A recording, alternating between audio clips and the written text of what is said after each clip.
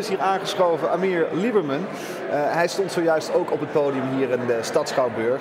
He's a pioneer researcher in the field of forensic voice analysis and the founder of Cisco. In 1996 he set out to, well, invent, you could say, or to build the ultimate lie detector. Mr. Liberman, what's the difference between a lie detector and a love detector? Lie detector and love detector, there's a huge difference. Yeah? These are two different sets of measurements altogether. I'll tell you the story about love detector because this is really, I don't know if to say amusing, but it is. It is how to really transform a bug into a system. Yeah. Because we were not set to build love detectors. We are not there at all. We were building the ultimate lie detector. Yeah. And before you start out talking about how you do that, let's have a clip. Let's look at a clip of your TED Talk on stage today where you explain why you wanted to build the ultimate lie detector. 15 years ago, a terror attack took the lives of 3 young mothers in Israel. I was just recently married myself, and with the naive ambition of a 24-year-old, I decided to build the ultimate lie detector. You were very young. It's very noisy here, so I don't know if you heard, but this is the clip where you talk about yourself being 24 and trying to invent a lie detector. No, listen, I was just married. Yeah. And suddenly there is a terror attack. 3 young mothers are killed. Baby is being carried out by the police officer, and that picture really did something to me. And I said, you know, I really don't know what got into me. I was walking back then, I was writing code for the Israeli, doing some stuff. And from some reason I thought this is something I really need to do, and I never thought about really doing it for all my life. I thought about seeding the concept, giving the concept to the professional team, and let them run with it. But then you build a whole career about it. It cannot be done. No.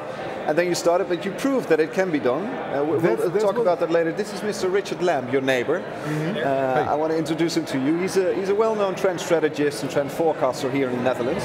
He saw your TED Talk this morning. Yeah, I was wondering how actually, besides your own analysis, how did you actually feel when you got up stage? Do you love the stage, or? I was very nervous. I was very nervous. I was well prepared. I mean, I talked a lot about, but I did a lot of rehearsal. I tried to memorize everything. Can you hear that or see that in the analysis, or is it totally different?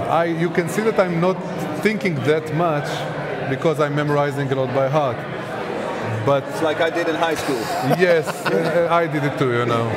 I was pretty good back then. I was, not so good right now. Yeah. First, before we talk about the lie detector, let's talk about lying. Why do people lie? We think that people lie, as I said in my talk, because they can see into the future. Yeah. I mean, just think about it. Any lie that you tell, anything that once you think about it, it is all because you want to change the way things are developing. Where are you? Have you just left home? No, I'm right here, right next to you. Because if I say I just left home, you're going to be looking at me and say, okay, why did you just do it? So I want to avoid you being angry. Yeah. If I am sitting in a police station and the police officer asks me, did you commit this crime? And in fact, I did. I know that if I say, yes, I did it, I robbed a nice old lady. I know what's going to happen. Yeah. I have to lie to change it from happening. Okay, so now we know the motives for people, why they lie. Then you started out 24, later on you perfectionized your system. The lie detector. How does it work? How do you have this forensic voice analysis? That's the thing that I really have people to get. There's no such thing as a lie detector. Okay. There is no such thing as a lie detector. All you can do is gather responses. Yeah. Now, polygraph do it by measuring reaction. If you are excited or confused or just think too much, then you will get reaction. Yeah.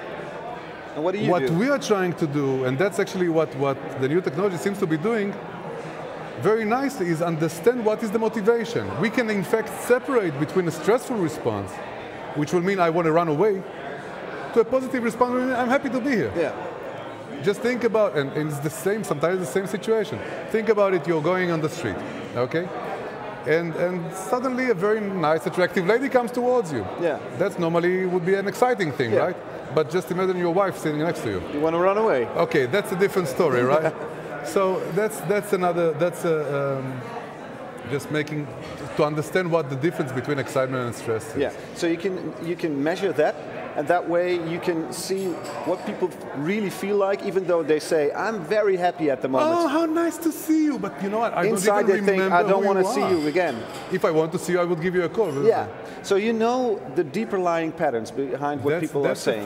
That's the thing, and that's sometimes a challenge because not most But do we people want say, to "But know he was that? happy." Do we really want to know that? Well, Don't we want to be lied to? That depends who you are. If you are a psychologist, if you are an investigator, I think you do. Yeah. In politics, maybe. In politics. So you analyze. In politics, that's a tricky one. Sometimes you don't really want to know the truth. You analyzed some people today on stage. For instance, Mr. Paul Zak, we are another doing guest we had. analysis, yeah. How was he doing? He even took his shirt off. So he must have been very relaxed. No, I must admit that by the system reading, he was very stressed, but he did it. He pulled it through. He was very confident. We can actually see, that's the interesting thing because we never really did emotional analysis on people speaking, and that when Ted suggested we'll do that, it was kind of very exciting. Yeah. Here, we'll let the camera see. That's hold on a second. So we see the energy levels, the stress levels. We see the energy level. This is just a simplified display. I understand. So we can show just few emotions that we found to be critical. There is the emotional diamond, which we especially made for TED Talk, just to show what are the dominant emotions. And this is you. No, this is. Amir Liberman, this is me. Yes, this is me. 55% of stress. I was very nervous. Okay. I'm honest to God. Okay. I was very so what's the difference between you and, for instance, Mr. Barack Obama, who's a well-known, very good speaker? That's a slight difference, of course. Just notice that in my part, you see the stressful level, and you see the shyness, and you see confidence going into a certain direction. Yeah. But when you go with the more professional speakers, so let's say Mr. Obama, you also analyze Mr. Clinton, for example. Yeah. So This if you look, Paul this is Paul Zak. Let's take a look. Yeah. He's also, he's a confident guy. He's a bit more stressed than you. He's a bit more stressed, but then again, he thinks more as he speaks. Now, if you go to the professional team, we got let's Mr. Clinton here. This is a completely different picture. He's got a lot of energy. This guy is like off the charts almost. Bunny. Yeah. He's off the charts, and you can see that he's very confident, very passionate, and very emotional. Yeah. And he doesn't, he's not stressed at all. He's not stressed, very confident. He doesn't think as he speaks. Okay. Now, it doesn't mean that he's not smart. Yeah. It means that he's actually very smart because he doesn't have to invest so much in thinking. And you can measure it by the use of his voice, right? That's basically for. That's what we do. Analysis for dummies. That's the way you can explain it, or not? Analysis for dummies? No. I mean, it's my explanation for dummies. I mean.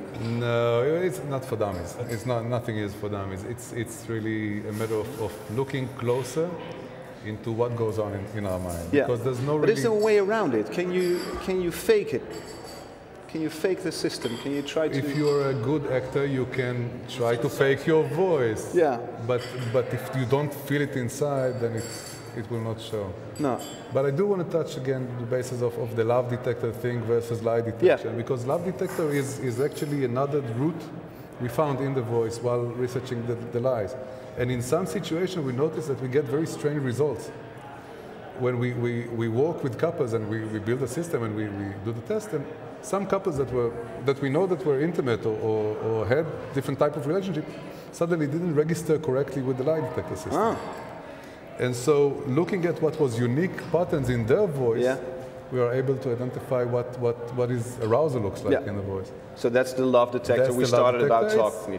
And that's a completely different side technology. We use it a lot in security settings as well. Yeah. I mean, if you think about it, there are many situations like when you're fully investigating a case, you want to understand the interrelationship between couples. If I speak about my wife, you will see my attention going up. You can use it online as well, I think. Yeah. In Skype conversations maybe, or whatever. Or telemarketing, because your company delivers your technology for online marketeers or telemarketeers as well. Just think about you getting very upset about the nice cell phone you just got and nobody to give you support. Yeah. And you know what, the lady that just picked up the phone, she just want to finish her shift. Yeah. She's a human too. She has its motivation. She has a drive. And okay, so you know what? That's just life. Okay, we can talk about this for hours because it's very interesting, your technology. I want to thank you for your time. Thank you, Mr. Richard Lamb, as well. Dit waren we gaan door met deel 2 van de TED Talks in de Schouwburg. De grote zaal is inmiddels weer volgestroomd. Volgens mij zit iedereen er klaar voor. We gaan door met meer talks. En straks is de talkshow weer terug. Tot straks.